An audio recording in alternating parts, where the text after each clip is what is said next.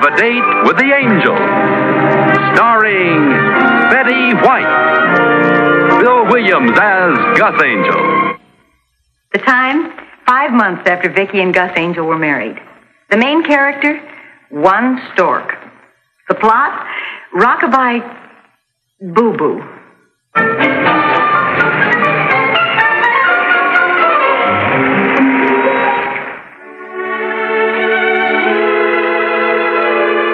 Doctor always gives long, reassuring talks to new mothers when babies get close. Mr. Clemson and my husband are picking us up here. Can take us to lunch.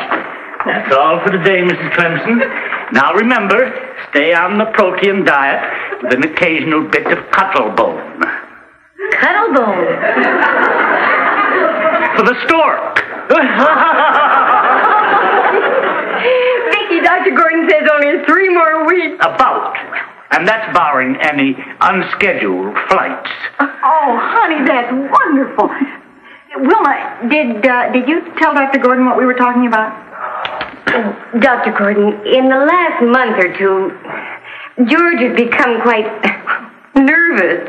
But you've seen him. Yes, I have. We have a medical term for his condition. He's coming unglued. Honey, he even checked to make sure you really went to medical school. Yes, I heard that. I understood he was very much upset when he found that I graduated 5th in my class. He wondered if they could get the 4 ahead of me. Well, do you think you might talk to him, Doctor? I love him, but he's wearing me out with attention. Can't you see that idea is plain stupid? I'm telling you, Gus, I don't trust that elevator. Oh, hi, Doc. Hi. Hello, Mother. Hello, Gus. Hi, sweetheart. Hi, honey. Now, what's this about the elevator? Well, this is an old building, and I don't want Wilma riding that elevator. That thing's on its last legs. How's she going to get downstairs? Well, she can lean on me, and we'll walk down. 11 flights? I just don't want her all joggled up. That's all. Right? Well, I'm all joggled up just thinking about it. I'm sorry, Doc. I'm not myself these days. Doc, I didn't mean that, and I forgot my manners completely. It's good to see you, Doc. Good to see you. Hi, Vickie. Hi, Gus. Nice to see you again. Thank you. George, Dr. Gordon says George Jr. will be here in about 3 weeks. Catch him. Well, that's all the more reason to be careful. We got to find a doctor. Oh.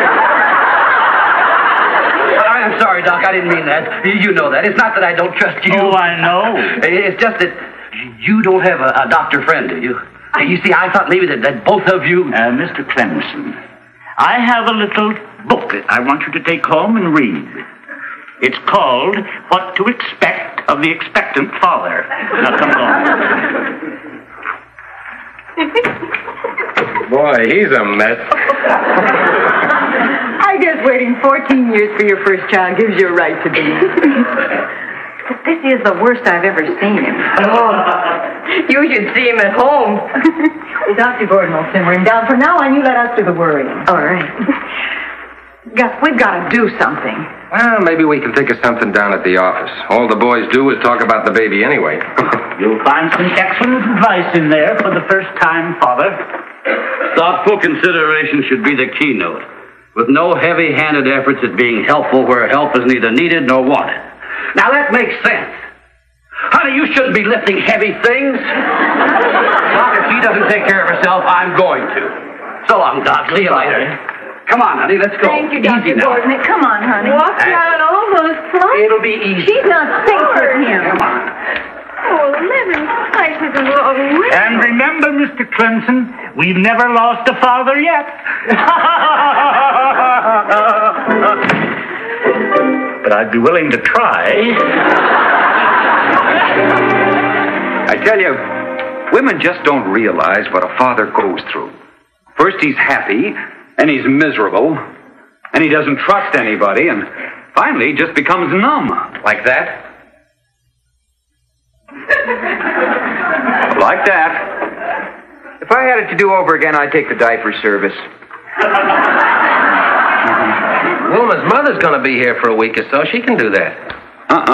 You just can't let that grandmother thing get out of hand. I'll buy that, Carl. Those grandmas are murder. When I had my baby, Eve's little tiny mother turned up and turned into a regular Julius Caesar. Oh, how about when your own mother shows up? The two mothers team up with your wife, and the three of them throw you out of the house. Sounds like the easiest thing is having the baby. Just don't ever say it's easy, Gus. You've no idea how I suffered. You know Eve was in there darn near 2 hours? Naturally, it was a boy. Somewhere I heard that the first one usually is a boy, is it? Always. What do you mean, always? Just what I said, always. Well, how can you say always? Well, you read any medical journal. 50% of people are girls, aren't Any they? medical journal will tell you Fellas, always. I'm not going through with it. It's a little late to back out now, George. Besides, it'll be the first office baby. Go ahead, George. We all want to be uncles. All right. Shall I have tea sent in, gentlemen? Oh, I couldn't eat a thing. George, try to get your mind off the baby and onto your work. I think no one around here ever had a child before. Well, as we were saying, sir, it is the first office baby. Yes, I know, but I don't like to see business come to a complete standstill for personal matters. I understand, sir. How's Wilma holding up? George seems to be her main problem. He's so worried about her that she just isn't getting the rest she should get. She has to put up with it for 3 more weeks, sir. 3 weeks? Yes, sir. I was going to ask either you or Koenig to run down to San Diego for a couple of days on that Sheffield account. But it might simplify things to send Clemson. He'd never go, sir. He has no choice. Clemson! It's routine fire insurance. He can't possibly do anything wrong. And it's only a half an hour's flying time if Wilma should really need him. Clemson, Angel's in a bit of a bind on that Sheffield deal down in San Diego, so I'm sending you. Thank you. Oh, you'll be able to handle it easily. It's a simple thing for you. After all, you're one of the best men I've got.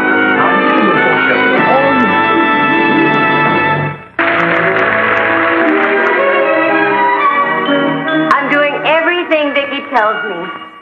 How's San Diego? I'm sure it'll be a boy.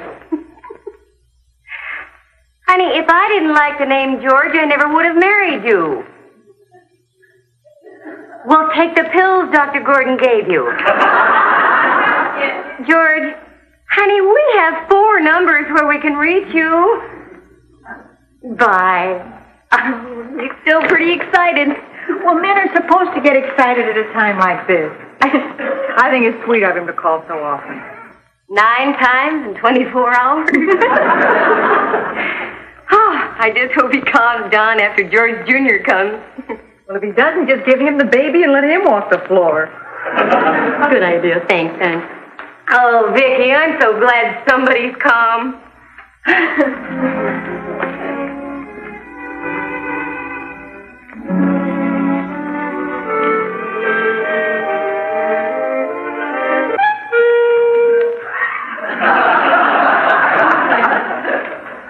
I just wish you could stay right here till the baby arrives.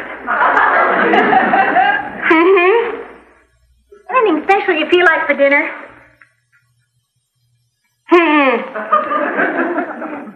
Dr. Gordon said you needed plenty of protein and lots of quiet.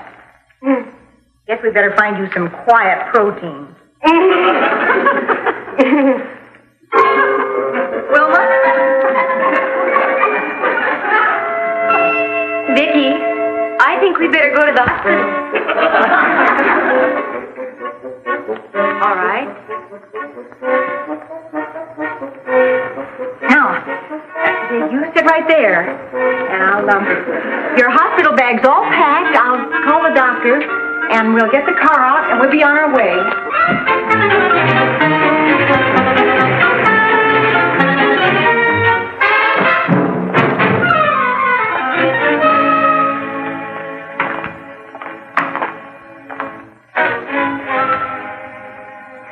Vickie, before we left the house, did you call? Honey, I let them know we were coming. Don't worry. No, I didn't mean to. What I meant was, did you really call? I called the doctor, and I let them know down at the office. Now, you sit right here and relax. Miss, nurse.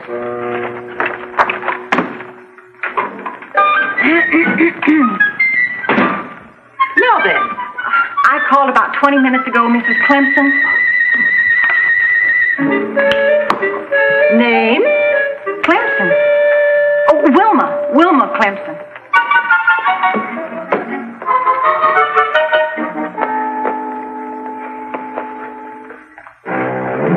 She prints.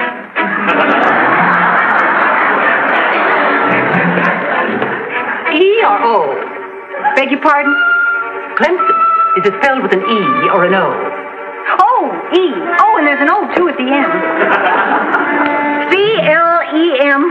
Clemson. Address? 717 West Guthrie Avenue. Would it be possible to hurry just a little? Excuse me. Now, who is the doctor, please? Franklin P. Gordon. Why, Dr. Gordon is an obstetrician. Well, yeah. We're going to have a baby any minute. Oh, well, you didn't tell me it was a maternity case.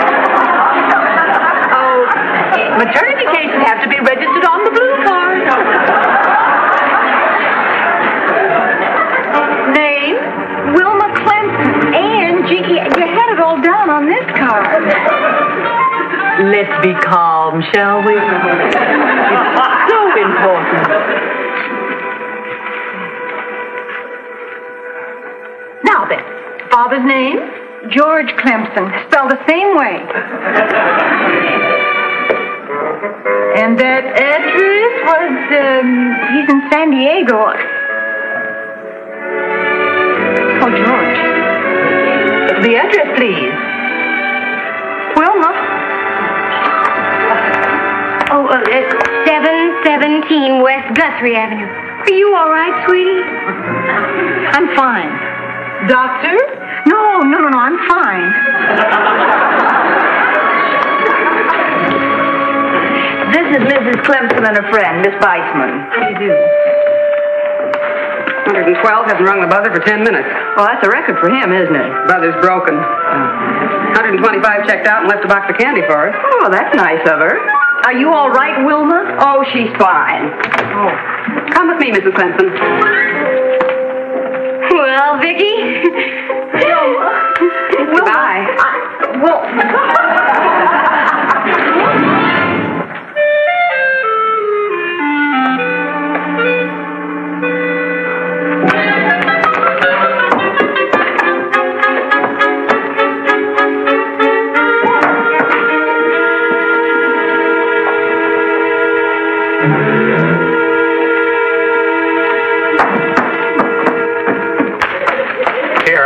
Nickel. Oh, thank you, but I have to call San Diego. Oh, reverse the charges. Of course. Well, oh, please.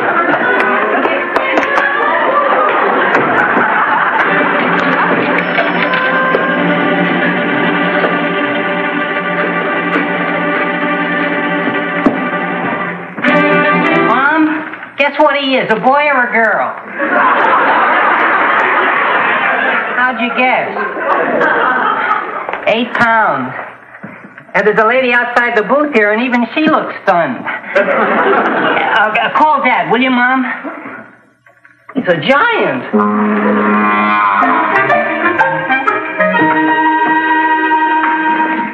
Is the baby born yet? I mean, did Mrs. Clemson get here all right? And now then. What?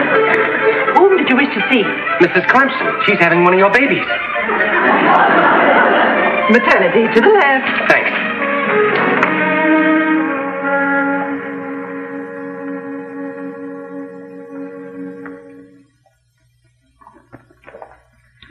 We're having more put in. Thank you.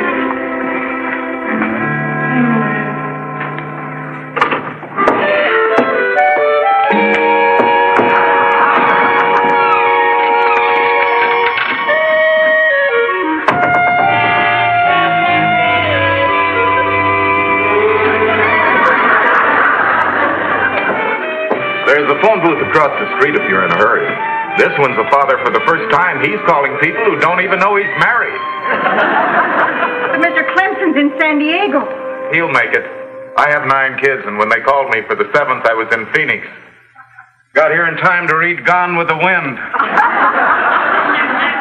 But I didn't call Mr. Clemson at all. Excuse me. If Mrs. Clemson needs me, I'll be across the street. That'll be fine.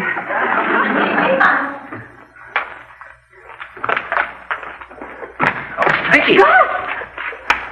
Gus, I've done a terrible thing. I forgot to call George. He should be here to have this baby, and nobody called him. Sure they did. When you called me, I told Ross to call him. You did? Sure, and you should see the excitement down at the office. Oh, darling, what would I ever do without you? You just can't imagine the relief. What did he say? I'll have to ask you to keep your voices down. How's Wilma? Any word on Mrs. Clemson while I was gone? Nothing further. Oh, sweetheart, she was so brave. I wish you could have seen her. And that gentleman right over there had an 8-pound boy, and he's telling everybody. Oh, and I want you to meet Mr. Davenport. Mr. Davenport, this is my husband. The name's Nemeth. I told her I sell furniture. I'm sorry, Mr. Nemeth.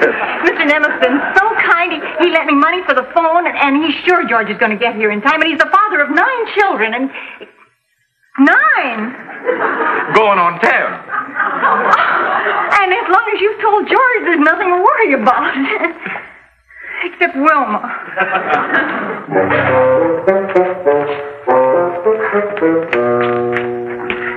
Here, you! Come back here. Don't you realize you're in a hospital? Now then, whom did you wish to see? Mrs. George Ignatius Clemson. Now I'll take your name. Thompson. Well, Nurse Thompson, I'm going to see the superintendent. Here, where are you letting that fellow through? You, come back here. Well, Ross, I didn't know it was you. The heck you didn't. Why are we being detained? Whom did you wish to see? Mrs. Clemson, please. Maternity, to the left. Well, now, I could have told him that. Her name is Thompson. When this thing is all over, I'm going to come to the superintendent about it.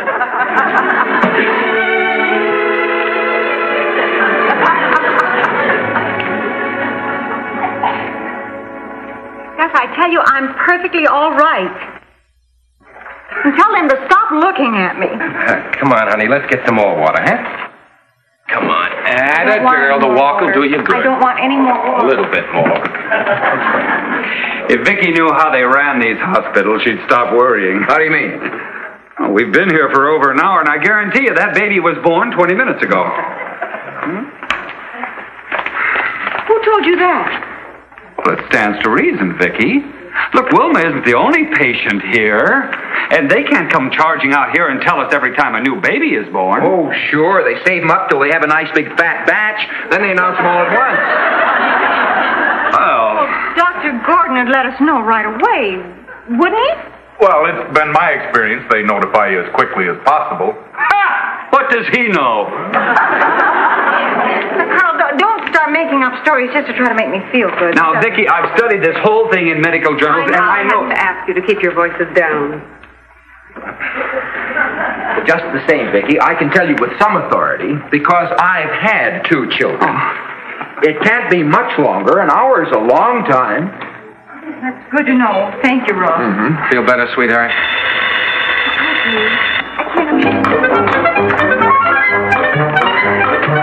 Eternity.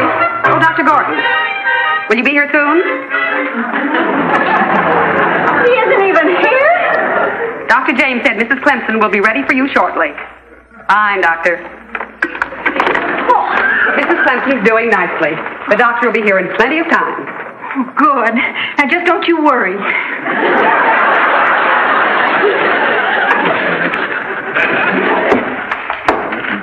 Well, I guess that takes care of everybody. My old scoutmaster really took it big. How did your wife's parents take it? Oh, my gosh.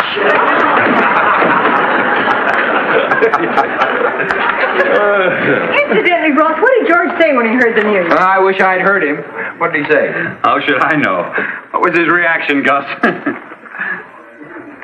anybody call George? Well, Ross, you were going to... Oh, thanks for the tip. Long distance? There's a phone across the street. I don't know. Well, maybe Mr. Malcolm. Oh, Mr. Malcolm, do you know that the Angels forgot to notify Clemson? It wasn't Vickie's fault. Well, somebody should have done it. Gentlemen, please. I notified Clemson, naturally. I called him the minute Gus told me. Well, that was real executive thinking. Yes, sir. I go along with Ross on that, sir. That was real executive. Thompson, this is Weissman in maternity. Don't let any more through for Clemson. I've got all I can handle. Right. 86 on the Clemson.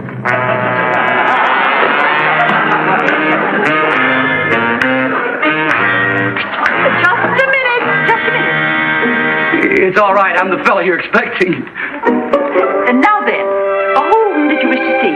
Wilma. Wilma who? No, Wilma Clemson. Oh, Clemson. Wait right over there, please.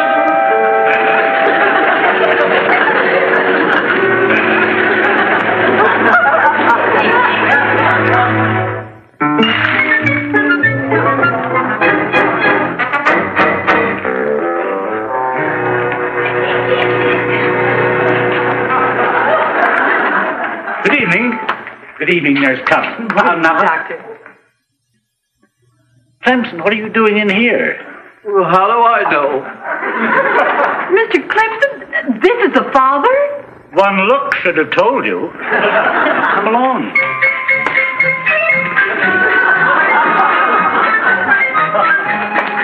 I wonder how Wilma is. Honey, don't pester the nurse anymore. I won't. Mrs. Clemson is fine. Nurse, I mean this constructively. I happen to know where Dr. Gordon's office is, and it shouldn't take him any hour and a half to get here. It's been barely 10 minutes since I talked to him. Sorry, you all right?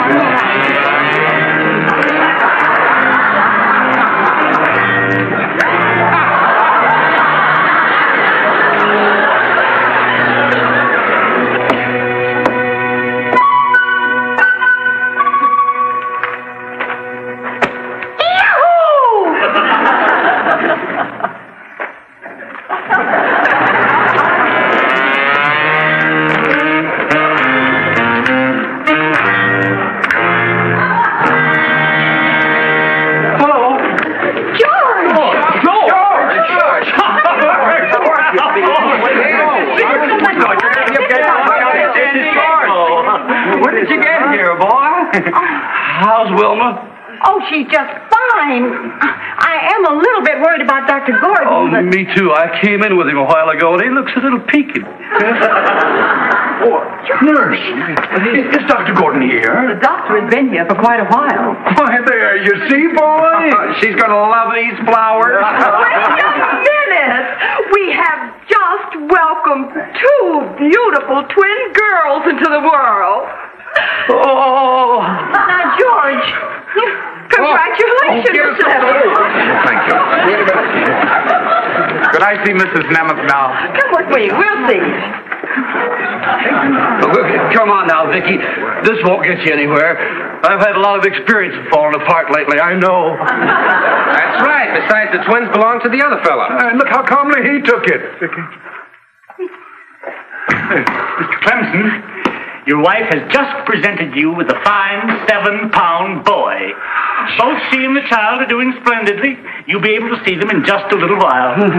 Thank you. When I read that book, I told myself I'd not be a typical father. Now, if one of you guys will take each arm and hold me up, I won't fall on the floor. I don't want anybody to be able to tell that kid in there that his father fell on the floor when he was born. He's got a boy. Give us a cigar. Congratulations. Honey? Oh, sweetie, I'll never be able to go through this. Oh, yes, you will. Someday.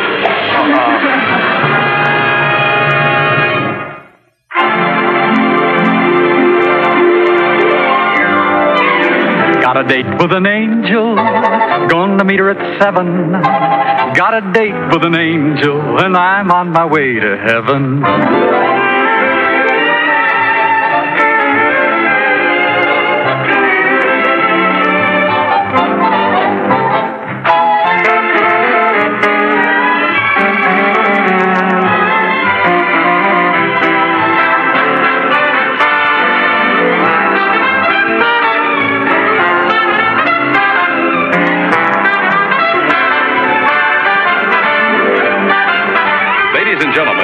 Plymouth dealer invites you to watch the Lawrence Welk program Top Tunes, and you tell it on the same network. And the dramatic show Climax every week on another network. Tom Kennedy speaking. Good night, everybody.